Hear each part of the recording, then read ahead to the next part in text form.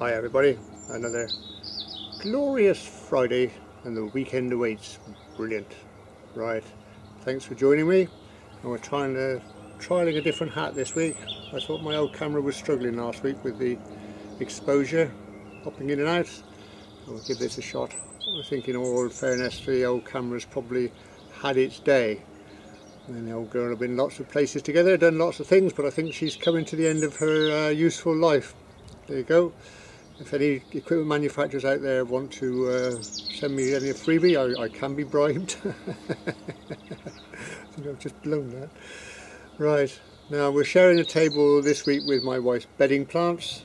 The old violas are coming to the end now. So if I dash off, it's probably going to be up my nose or something. I don't care if you have got a block to do. That's where they're going. Yes, you know how it is, the old Parkinson's walk studio being invaded once again. Right, now, at the end of this there will be another offering for the film club, and it features Adge Cutler. Now Adge, as you might know, can have some adult themes, but I think this one's safe. I think it slips under the wire. So that one should be okay. Be interesting actually, because Jim Nichols and Andrew Merriman and myself, we've been discussing this move by YouTube, I nearly said by YouTube, to monetize, or to put adverts on everybody's videos, irrespective of whether they monetize it or not.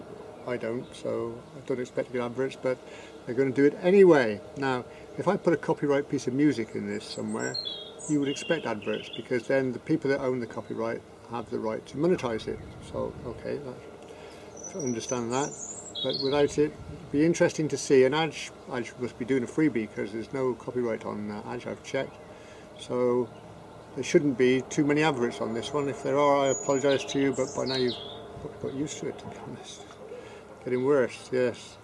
I think if there were an alternative to YouTube, I think quite a few people would change, provided they had a less advertising forum. No, that's not the word. Less advertising business model. That'll do. Right, anyway. Now, the matters arising then, go into matters arising, and I'm covering two sections. The last vlog and the last film. So, this is my pick of the comments. Both Michael from Poland and Steve Jessic commented, "They don't make music like that anymore." That's in reference to last week's last vlog's film, which was a fast drive from South Wales. They don't make music like that anymore, which is showing your age, gentlemen. Simon the hairy golfer commented, "You drive like my wife." Dangerous, Simon, dangerous. Nicholas Bent commented, "Were you trying to frighten Mrs. Parkinson's walks driving out of speed, or was it her behind the wheel?" Nicholas, I'm too much of a gentleman to say. Now, we have a comment from our mascot, Sumac MacArthur, who's, how many channels do you know have got a mascot? That's brilliant, isn't it? He said, "Well, Ron, my paw couldn't quite reach the brake pedal, but it came in handy covering my eyes once or twice." Now, James, her owner, you would think was ecstatic, because according to James, he's training her to put the kettle on for his cup of coffee. But no, he says, "The trouble is she tends to overfill it a bit." There's a bit of a learning curve, I reckon. James, you're never happy. Oh well. Now, north by northwest. Ian, you'll love this one. "Hi Ron, fashionably late for Christmas." What? You might remember at Christmas I put on a film about the Severn Valley Railway Museum, the engine shed. Well, Ian's just caught up to that. He's fashionably late for Christmas. Oh dear. He said, "You do exactly what I do when I go to a train museum. Photos from all sorts of bizarre angles. Do the same with aircraft too, and old cars, and I think I need a new hobby." Yes, I think we're all going to agree with that one, Ian. Oh dear. Now when we moved into Wick War film then, Simon the hairy golfer was going on about portals, and it's something that takes you somewhere else. I guess it does. So I replied to him, I thought, that's a bit deep for you, Simon. He replied, my depth has not been measured. My width, yes, and it's too much. Join you on that one. Shortly afterwards, Peter Smith came on and said, what was no longer on your walk was almost as fascinating as what was there. It just goes to show the impermanence of everything, including ourselves. What was that? And our hairy golfer Simon, steady on, chaps. I'm going to have to rename this channel Parkinson's Walks Meditations or something, we're not careful. Train driver Rob. Good old Rob. Now then, I've come up with some facts on the tunnel. The Wickwar tunnel is 1,401 yards long, has 7 air shafts, gets very wet, and has very little lining as it's literally blasted out of solid rock. It must have been a nightmare to construct. Yeah, imagine that. Utmost respect for those guys. All done with just primitive tools really, and a bit of blasting powder, and I think a few of them paid the ultimate price. Mr. Owl, the DSM, distinguishing. He says, I passed that brewery on the signal box many times. I've always been interested in that whole area. I can feel my trip to visit it being brought forward, having seen your film. Good. The whole idea of Parkinson's Walks when we started out was that people with Parkinson's like myself would see it and think, well, yeah, I can get out there and do some walking, try to encourage you to get out there and walk. Since then, it's kind of grown a bit and it's diversified and goodness knows what, but the basic principle's still there, and if I can encourage people to get out and walk about, brilliant. Now, Michael from Poland says, it seems strange to leave the signal box when everything else at Wickwar station has been removed. I wonder who owns it now. And as you might expect, Andrew stepped in, Andrew Merriman, and he could say, I could see why you wondered what my opinion would be about the signal box. And then he goes on to say the signal box at Wickwar was just beyond the end of the platform opposite the goods shed. And then he gives us some legal information about the positioning of signal boxes. By law, it had to be no more than 350 yards from the signal box to the furthest point in each direction, and there's a whole load of information on there. You know Andrew by now. He goes into the detail of what everything's all about, and it's fascinating reading.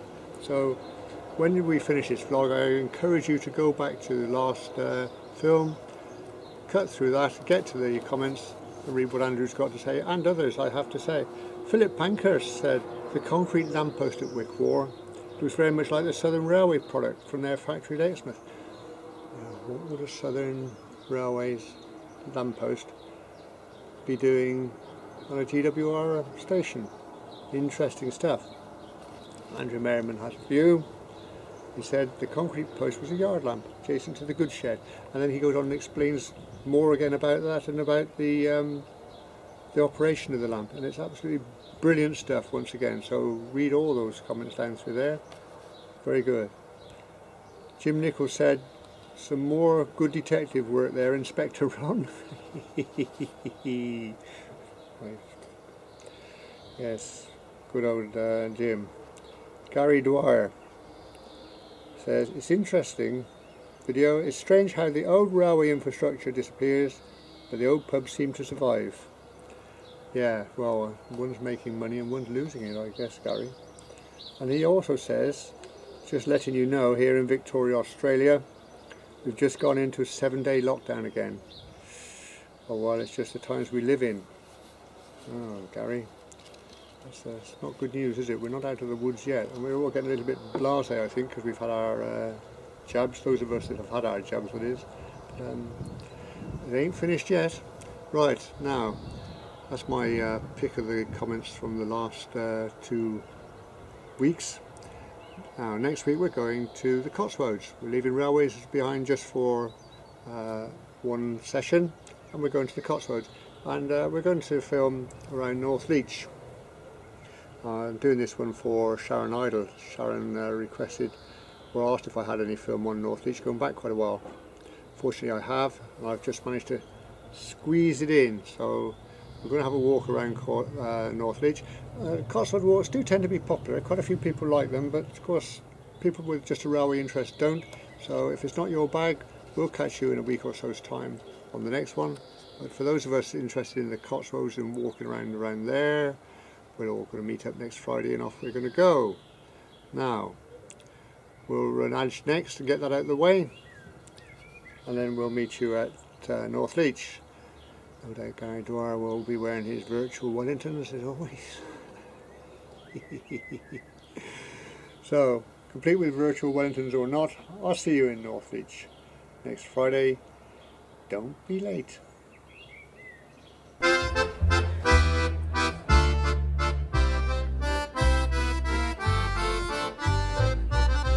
Now I farmed in Congsbury when I were a boy. According of Rose, she were my pride and joy. Now Rosie was pretty and just 17 when I showed her the works of me threshing machine. Threshing machine, threshing machine. I showed her the works of my threshing machine. She told me that she were a much-travelled girl, seen faces, been places all over the world, but there was one sight that her eyes never seen, a vertical piston-drive threshing machine. Threshing machine, threshing machine, a vertical piston-drive threshing machine. We went to the barn and I took her inside and said, if you're good I might give ye a ride. It stood there all sparkling and shiny and clean. She said, that's what I call a threshing machine. Threshing machine, threshing machine, that's what I call a threshing machine. She asked me to demonstrate how the thing worked, so I let out the clutch, the machine went berserk. You couldn't see naught for the smoke and the steam when I started revving me threshing machine.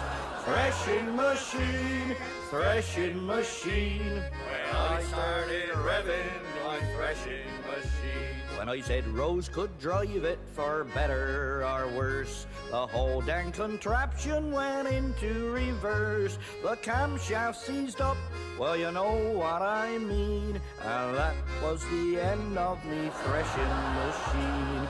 Threshing machine, threshing machine, and that was the end of my threshing machine.